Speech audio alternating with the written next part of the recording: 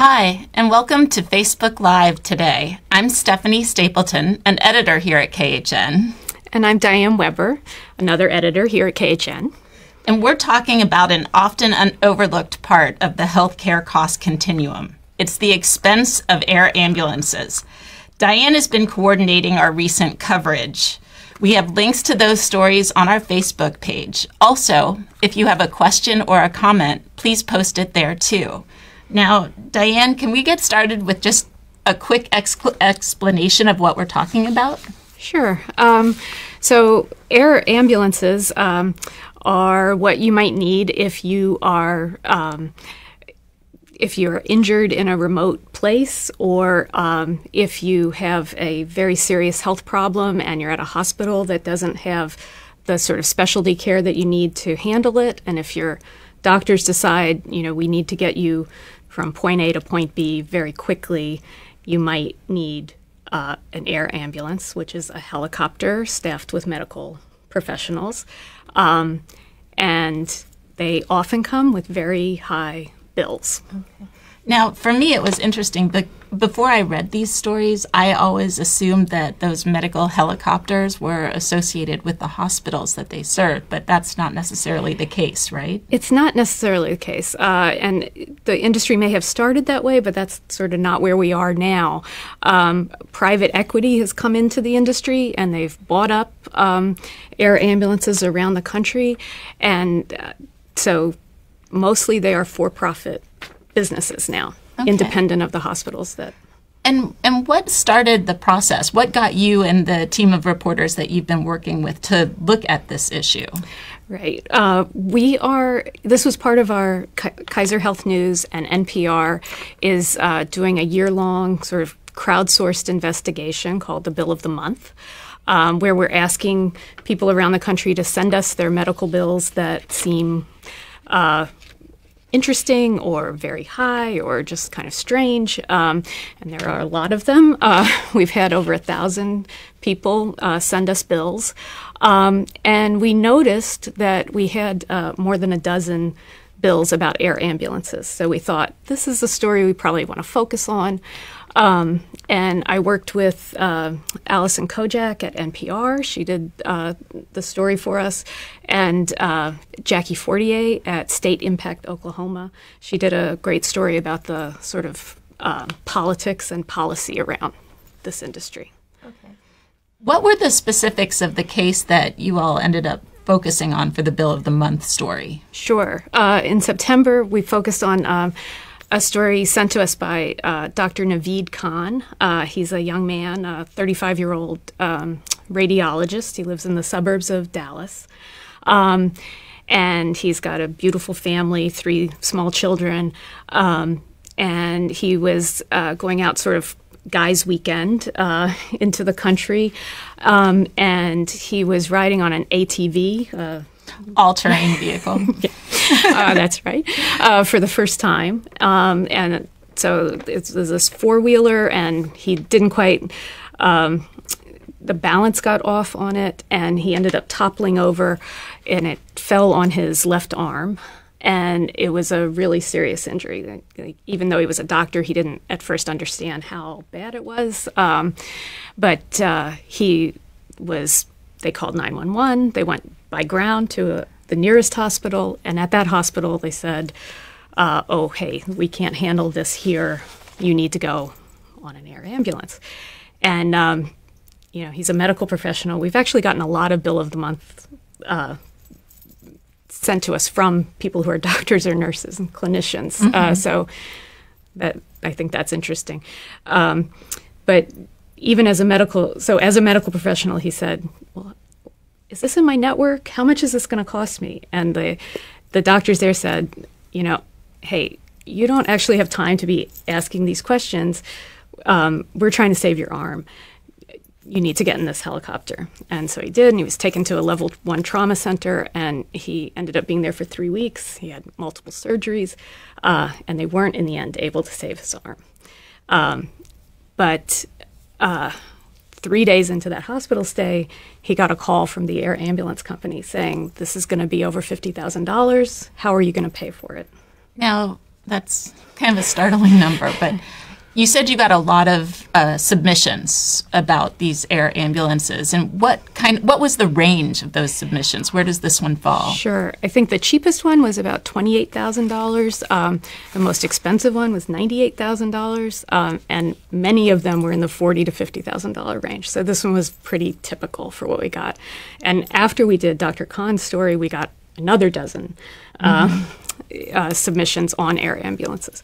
So it's a lot of money. One of the people who sent a bill, a woman from California, said she had a broken back and she can't work, and she's just wondering how they came to the $98,000 figure.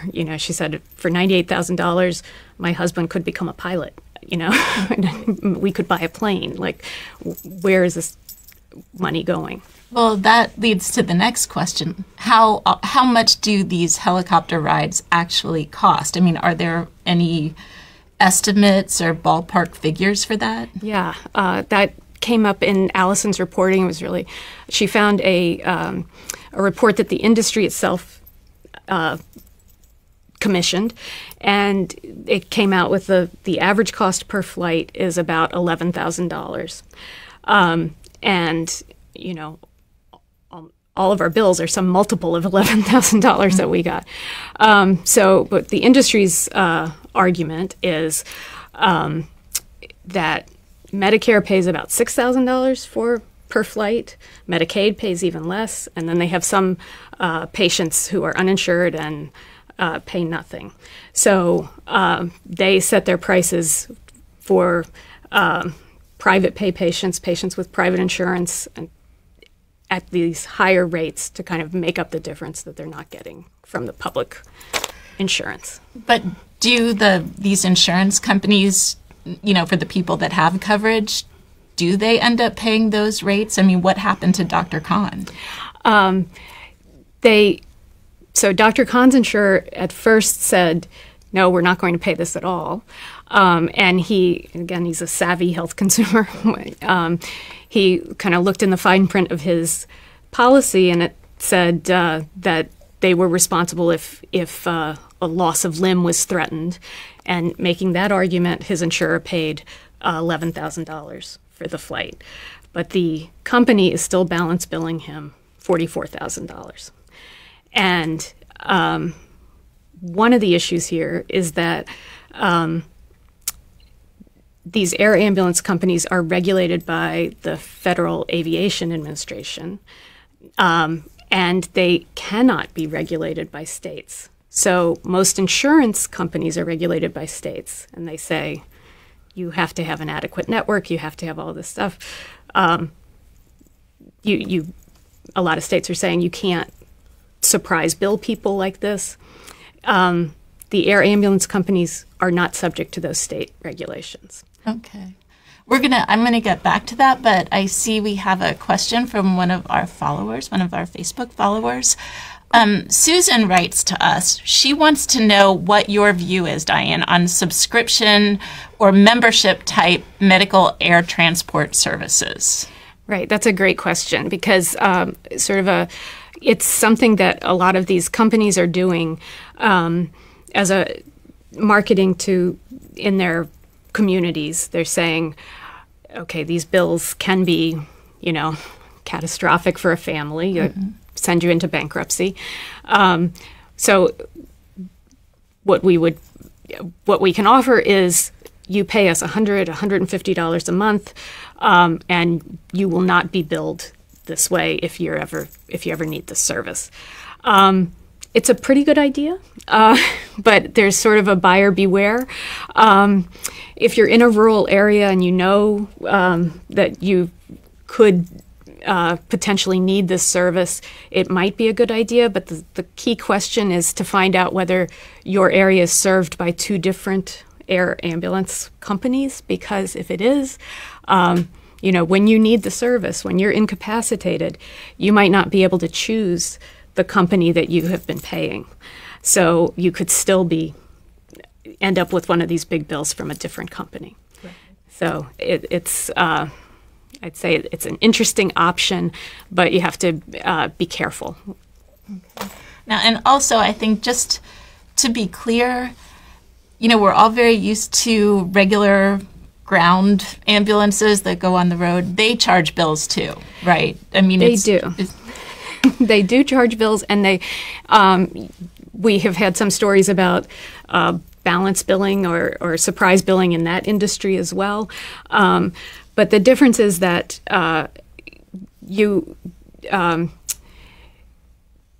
some ground ambulances have to be in a network. They are subject to state laws. The air ambulances are they're operating with a lot less regulation, essentially, and the bills are a lot bigger. Okay. Now, if you are just joining us, I'm Stephanie Stapleton, and this is Diane Webber, and we're talking about the high cost of air ambulances. If you have a comment or a question, please post it to our Facebook page. Now, back to the topic at hand. How big of an industry, are we really talking about here? Well, it's a pretty big industry, and it has grown a lot in the past 2 decades. There are about 900 air ambulance sites around the country, and it grew a lot after 2002 when Medicare raised the rate per flight that it would pay. So that kind of attracted private equity, and that brought more ambulances, more helicopters into the landscape. But so that's competition. Did that help? Or usually competition helps, but in this case, the industry says it has actually driven prices higher because the number of people who need an air ambulance remains pretty stable year to year, and the helicopters have high fixed costs. You have to, employ a pilot. You have to employ medical professionals. You have to buy a helicopter. You have to buy a helicopter, and so now those fixed costs are spread out over more helicopters. So it's higher price per ride. Okay. Now, and also this is something that you have kind of touched on throughout our talk, but there is a different regulatory approach to medical air transport. So can you kind of go in depth on that now? Sure. It was interesting, you and I have been covering health policy for a long time as editors, and we swim in this alphabet soup of CMS and ACA, and we know all our alphabets. And I'm reading about this, and I come across the ADA, which in our world is the Americans with Disabilities Act, and I was like, what does that have to do with these air ambulances? And then no, it's the Airline Deregulation Act of 1968. So, which is a long time ago. It's a long time ago. The industry was in its infancy, but that law basically says states can't put laws on top of air carriers. And if air ambulances are air carriers, that means states can't put laws like you can't balance bill or surprise bill patients. Insurers are subject to these state laws. Also, hospitals are subject in many states to the certificate of need process that says we have to really look and see if we need a new hospital before we build one. This industry has not been subject to that anywhere because states can't put those laws on them. They can't treat them like a clinic or a hospital. Which is very interesting that they've been able to maintain that for so long. So my next question, what kind of lobbying presence do they have? They have a pretty good lobbying presence. The FAA Reauthorization Act just passed in late September. And that's more alphabet. FAA is Federal Aviation Administration.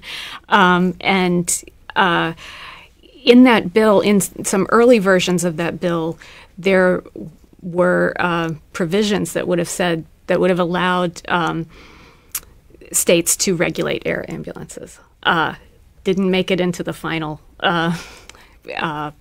bill, which passed in late September. Jackie was a reporter following that for us. So that was a victory for the industry. Mm-hmm. But there were some things in that bill, right? You've mentioned those. There will be a complaint line for people who have these troubles. I'm a little skeptical of that. I think a complaint line is as good as it is advertised, and it remains to be seen whether this will be well advertised. There's also going to be a committee to kind of look into the issues around surprise billing and high bills for the industry, and they're supposed to come up with best practices for the industry. So there's some hope for change, but I think people need to communicate with their members of Congress if they really, want to see radical change in this industry. Has there been much legislation beyond that one bubbling up? There is Claire McCaskill, Democratic Senator Claire McCaskill of Missouri has a bill. She doesn't have any co-sponsors on it right now, but she did have, she wrote a letter to the Secretary of Transportation that was co-signed by a Republican senator, Roger Wicker from Mississippi. So I think that lawmakers on both sides of the aisle have heard from their constituents in situations like Dr. Khan's. And there is some, you can't read these 24 stories and not really feel for people who are dealing with the stress of a terrible illness or injury, and also the stress of a $50,000 bill hanging over their heads. So, it's important to communicate that to the broader public, because thank God not everybody will need an air ambulance. But when you do, it would be nice if it were reasonably priced. And I do remember in one of the stories that I read, there are kind of tips. Like if this really does happen to you, what are you as a patient supposed to do? Well, you negotiate, and